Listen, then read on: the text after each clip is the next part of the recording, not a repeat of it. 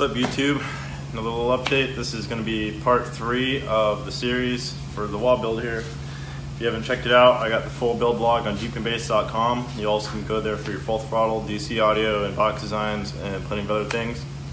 And then you can also get us on Instagram at Too Loud For You or Facebook, Jeep and Base Official.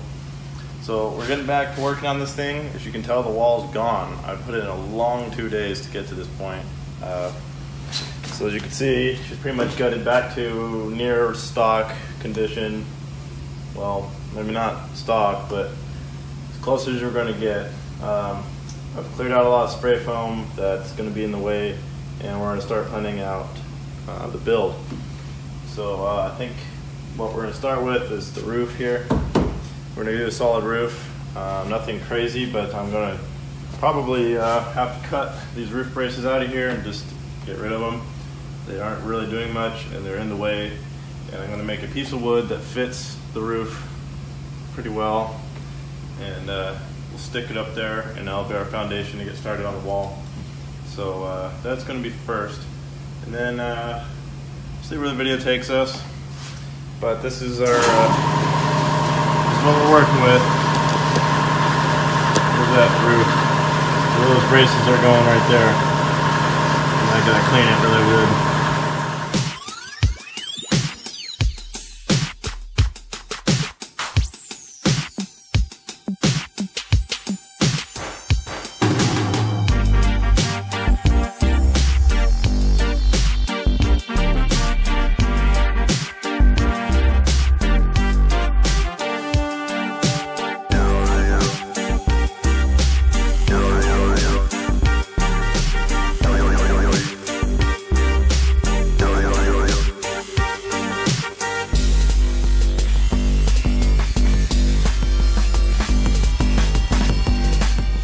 So we got this thing 100% gutted at this point.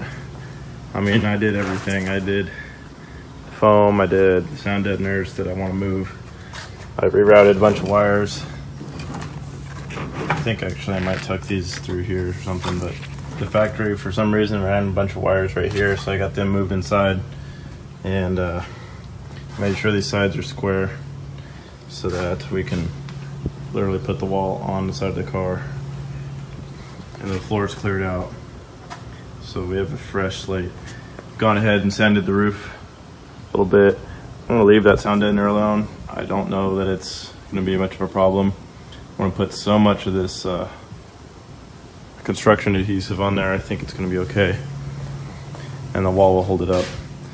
And when I go and finish this up, I'm gonna put some trim around it, and it's gonna hold it all itself in. So we got some cool plans of the roof. So stick around and wait for that, because it should be interesting. So what I'm going to do, like I explained earlier, is actually just make a sheet of 1/2 inch that fits the roof really well. And I think if I measure it out, it should measure out pretty square with some round corners. So I'm going to plot that out. I got my sheet of 1/2 inch out here. A little trick I learned from Bobby Gately. It's a little easier. You lay your sheet out on some scraps, and you set your saw blade depth to where it just barely gets through the sheet. You can cut on the floor without too many issues, because they're a little harder to handle on the table saw, and this table saw is pretty small. So I'm gonna start cutting this sheet up. I'm gonna leave it as one piece and try to install it as one piece. So that's gonna involve some precise measuring and layout and time and test fit, but I think should be doable. I'm gonna take some 2x4s and prop them up to hold it in place. All right, so I got the roof kind of held in on stilts right now. A little test fit. As you can see, it fits pretty damn close actually. Very square roof, I had no idea. The only trimming I have to do is up here, these corners, and I think I want to try to make it roll up a little further, I'm not sure. I'm definitely going to trim the corners a little bit, and then it should be actually already ready to go. I'll get this thing in tonight, let it dry up for a few days. I'm going to be doing some other stuff next few days. You guys will see videos later on of what I'm up to on my Jeep.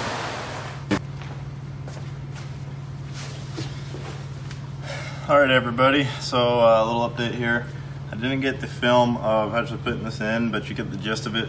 Basically we just had two people and stuck it up in there and propped these up. It's stuck on with some Loctite construction adhesive, the 3X. Used about 9 tubes and just smeared it all over the place. So nothing too exciting there, nothing that you couldn't do. But it all fits, and it's been sitting for about 4 days, which is longer than it needed to, but I didn't get back here. So anyway, we're gonna go ahead and knock down my 2x4s, and then we're gonna see what we wanna do about the rest of the day. I'm thinking there's some stuff on the floor I need to patch up. There's these plugs that wouldn't fall out, and he's got some issues over here with open floor, so I want to make sure everything's patched up before I cover it so that we don't have any water coming in. So I'm going to pull these guys and just hope everything does what it was supposed to. And you'll see the roof kind of come down a bit, which is what I wanted it to.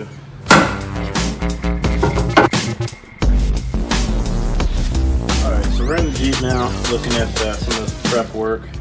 I went over a lot of things, but at this point I've cut out pretty much everything I want to get out of the way. I've cleaned it to the extent I really need to. I might do one more vacuum, but there's a few things that I found that I wanted to seal up before putting the wall in. If you're going to do a permanent wall build or something that's going to be in there for a long time, you do need to be concerned with water coming in, because you don't want water coming up and rusting anything, or getting your wood. So I have a bunch of old holes in here I have to patch, and I was going to let that set up before I put anything on the floor here.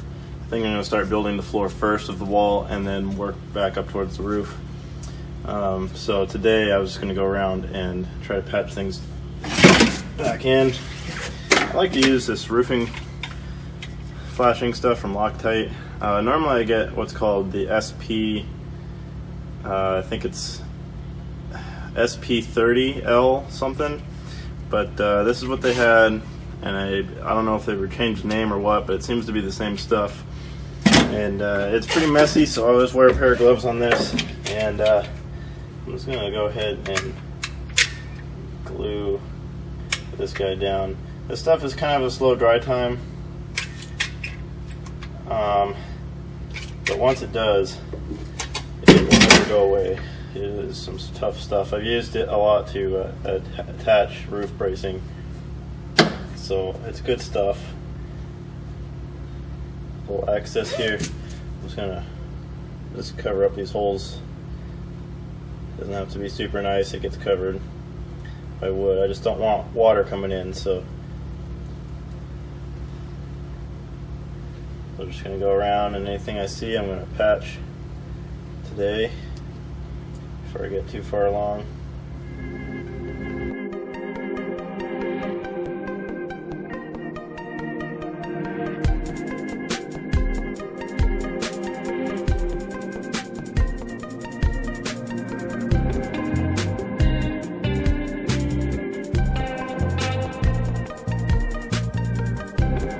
So I do think this is one of those steps that defines the difference between a good, really well put together and thought out build versus one that wasn't as thought out, was done on more of a budget, wasn't quite up to the standards I like to do. Just the forethought of what you're going to be up against in the future. And when I'm laying out a build in a car, I just think, number one, you don't want water in it. So this is kind of an important thing to me, and hopefully I get them all, and let you guys think about the prep work being as important as the actual installation itself on your builds. So I'm going to go around, get the last few here, and we'll move on to the next step.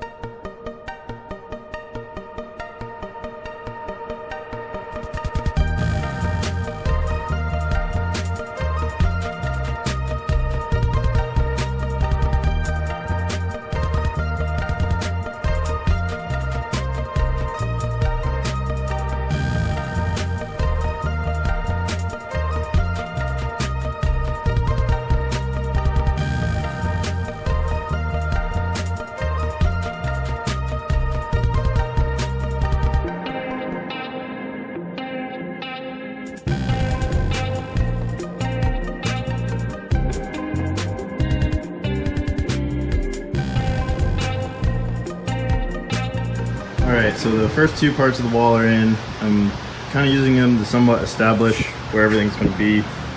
Very basic so far, and not super clean yet, because this is just kind of the groundwork. First layer is always going to be just a lot of fitting and trimming, but if you noticed, we used the silicone in between the wood and the metal. I like to do that so that the wood's not completely on the metal at all times, and it kind of helps stick it down. And then I put some of the self-tappers just to ensure everything's good, making sure I don't hit anything under the car.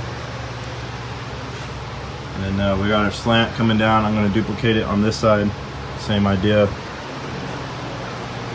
And then we can box over this. I have to decide how I'm going to go about doing that, but we got some options. So a few little things here. It's already pretty strong. I'm surprised without the framework just being stuck to the floor the way it is. It's already doing all right. So I don't have any worries.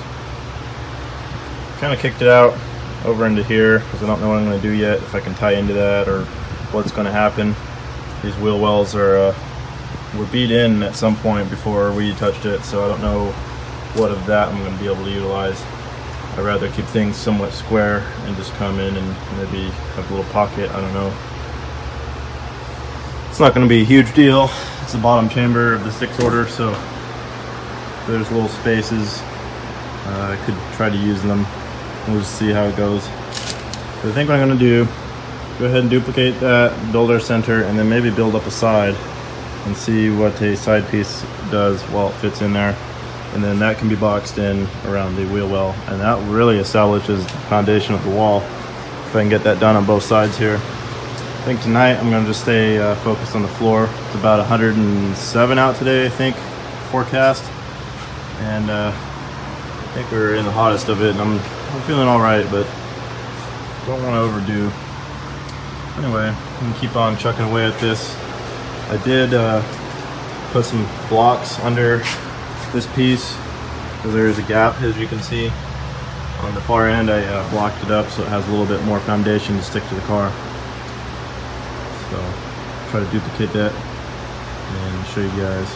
Everybody, so next part we were going to work on was putting the sides in this thing, and I had to run some new wires for him. We're adding a few more speaker channels, and I was cleaning up some of the old wiring. So the first thing I'm going to do is get this out of my way. I want to plug it over here, make it pop out this little hole.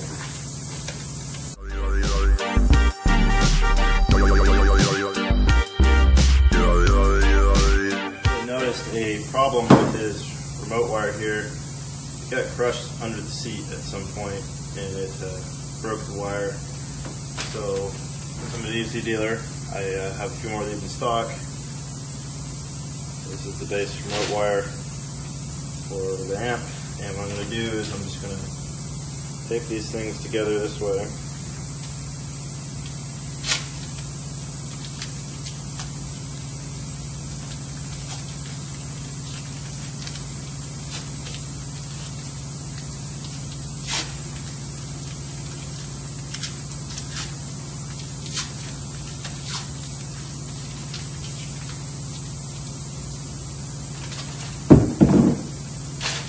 And we're going to stretch this guy out a little bit.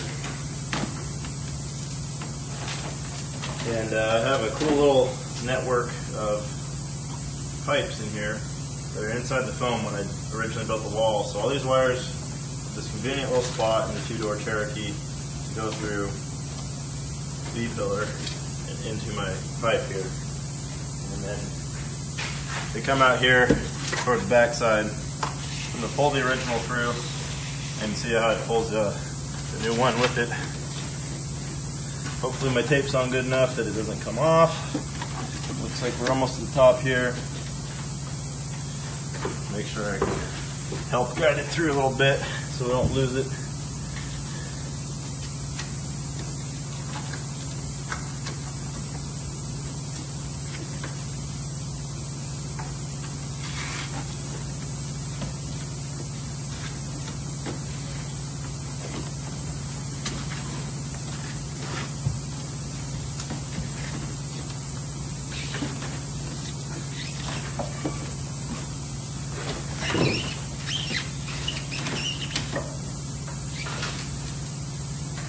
so we got it out here on the other end.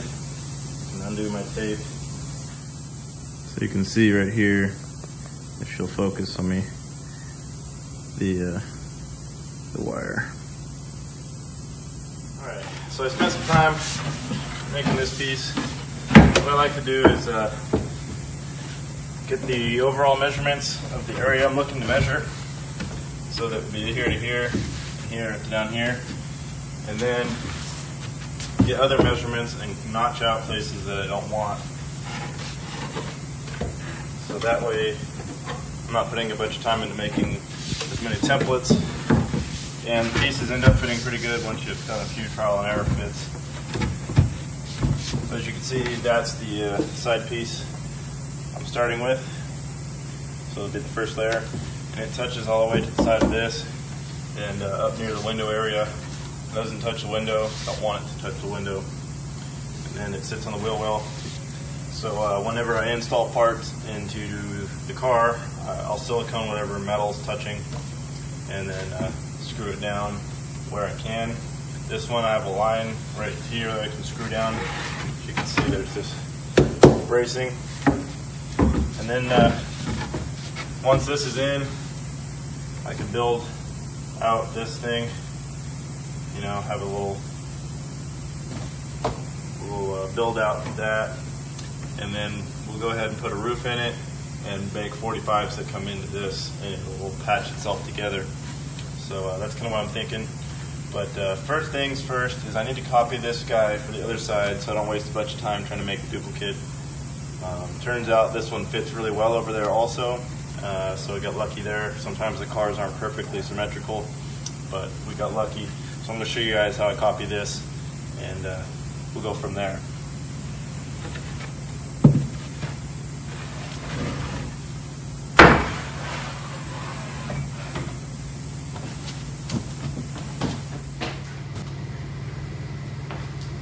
Okay, so I went ahead and cut out a piece that was almost the same shape. I kind of traced it out in this one and left a little bit of the gap between my line and my cut here. And I'm going to basically stick them together. I got some double-sided tape right here. And we'll peel off the backing.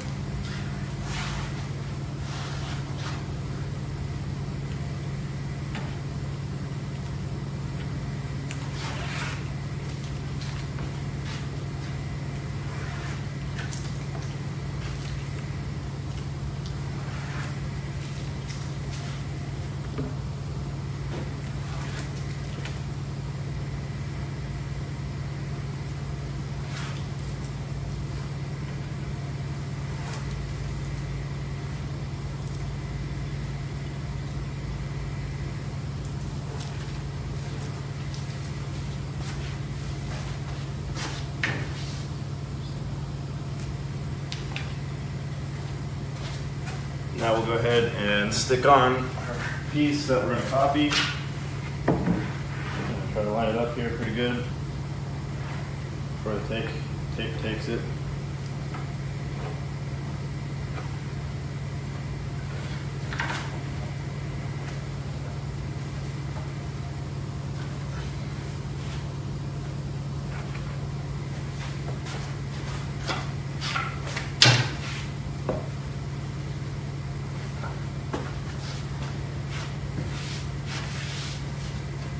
Press it down really good everywhere you can. Now the pieces are stuck together pretty good. Now we're going to go ahead and take a router and a flush trim bit and have it exactly copy the piece it's stuck onto. So let me go get that set up and we'll show you the bit and the process of doing that. Go ahead and show you what the flush trim bit looks like here. Here you go. To me, this is the #1 reason to have a router is this bit right here. It's got the bearing on the top and the cutting flutes. And basically what it does is the bearing will ride on the piece you want to match and the flutes cut the piece you're making. So what you gotta do is set the depth here so that the bearing is only on the wood you're copying. And this is the kind of a cheap router, so adjusting it's a little bit time consuming. I think I lost one of the parts to it anyway.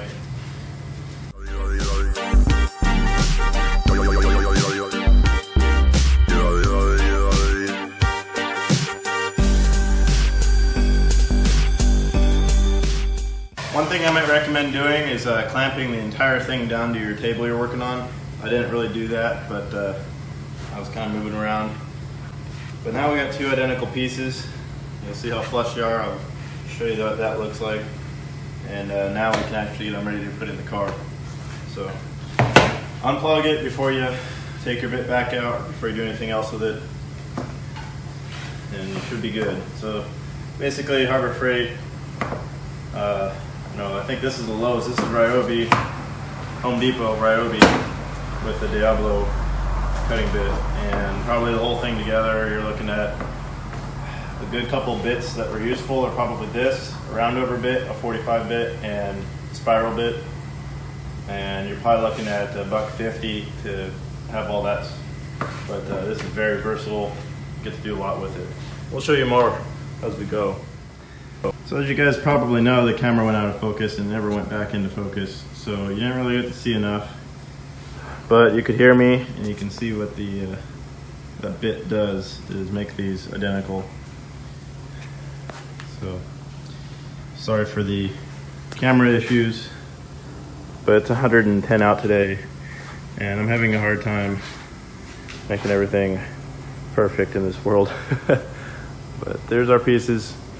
Now, it's nice to have a little pry tool, something you can stick between and pry them apart. So, I know there's a few different kinds. I just use anything I got to pry them apart. But then you clean your tape off and you put your tools away and you're ready to install. So, we'll get this thing lined out and we'll show you how this goes. And I got a little cleanup to do. So. So I'm going to get this thing ready for installation. So what I'm going to do is I'm going to put it where I want it. And we're going to go ahead and use this piece of wood. I don't know if you can see this part, but I'm lining up the front of my bottom to the front of this piece to make sure it's exactly where I want it. So now that's in place, I'm going to go ahead and take an 1/8 inch drill bit. I have it marked out where I can attach this. I'm going to pre-drill 2 holes without moving this board into the piece and into my metal.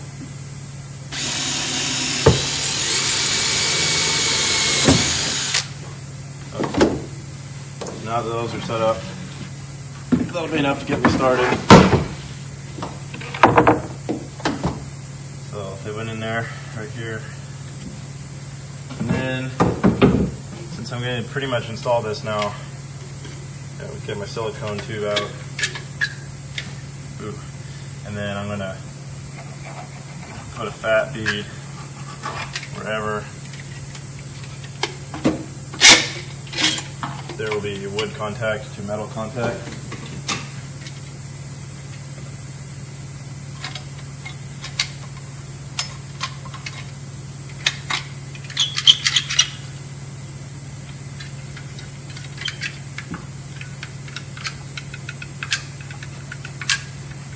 That'll help stick it in place and protect it, I would think.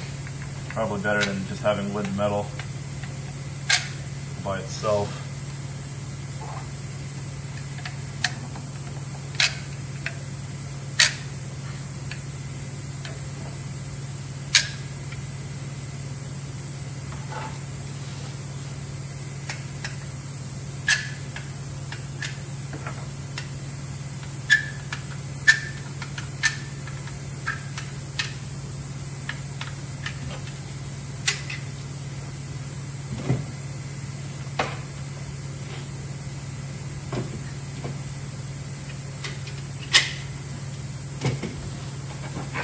get this piece, put it back where it goes for the last time.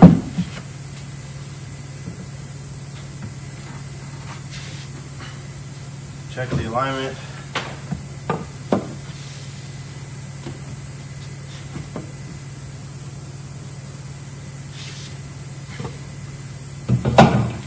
I got my self-tappers here, my drill set up, and hopefully we can find the old holes. Check with my drill here. Yeah, we're right on them. So these should be able to chase those holes pretty well. Hold it up with my foot.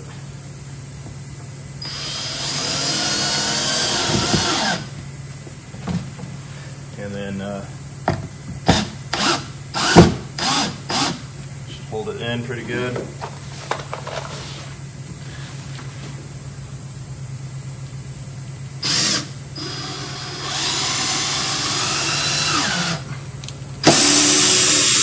I think that one found its hole. There it is.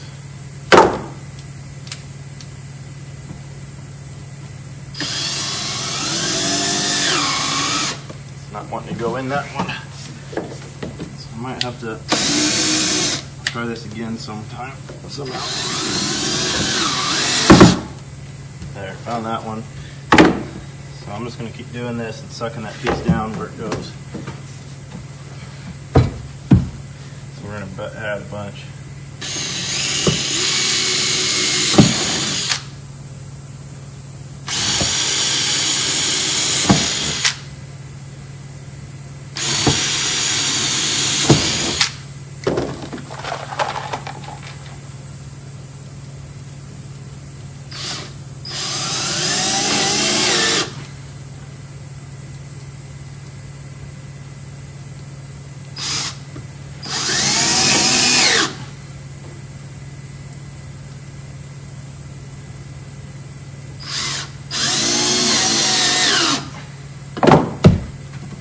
That's already in there pretty freaking strong. And it's barely secured at this point. So I'm going to go ahead and run down the rest of this and patch in any of the silicone. And then we'll have a side pretty much established. It fits in really snug with the window seal here. I don't think it's going to ever hurt anything, especially once the wall's tied together. And we'll obviously have a bunch more layers. I'm thinking 3 layers all around, or at least 3 layers in the roof and sides. You know, so I think I'm going to continue on, let you guys see what the finished product is. I'm going to go ahead and get the other side put in too. So a little bit of work ahead of us, but this is kind of how I'm just laying the foundation of the car, based on the car. Alright everybody, so I'm going to call it a night here. Getting really worn out. It's been a long day. I worked before I even came here. But get a little bit done here, as you can see. Side is in, and I've boxed in the wheel well on this side pretty well. Get a view back here and you can see really how much room we have now. I've really opened it up. I did a lot of patching to get this bunch of stuff in and fitting. And this is only the first layer, so it's not going to look that good. I've been walking over it and cutting it, but get your view, kind of what the shell is going to be like. So we'll just keep on putting layers in this thing until it's strong. It's actually already pretty damn strong, in my opinion, but I'm not going to leave it. I mean, it's solid, it's not moving. Got this side in. So, gonna box this in probably tomorrow, just the same as this side. Then we'll move up towards the roof. I think you're gonna stick a layer on the roof, and then get some 45s. And once that's done, we're pretty much done with the first layer as far as around the shell goes. I'm not gonna be putting the back on quite yet. They'll probably happen as they go. Pretty exciting though. Alright guys, we're gonna call this a video. I've got a lot of work done, and this is pretty much the beginning of the wall. so you get a pretty good sense of where it's going, and we'll keep you updated as we go. So anyway, we're gonna call that a video. Make sure to like and subscribe and hit the bell notification. YouTube Jeep and Bass. You also can visit jeepandbass.com for all your DC audio needs. We sell full throttle and some box designs. Keep them busy on there. You can get this decal like right here on there too. And we also have the DB decals. This one had the 155 at the time. So you can get all that cool stuff. So thanks for watching. You can call us a video and keep on keeping on.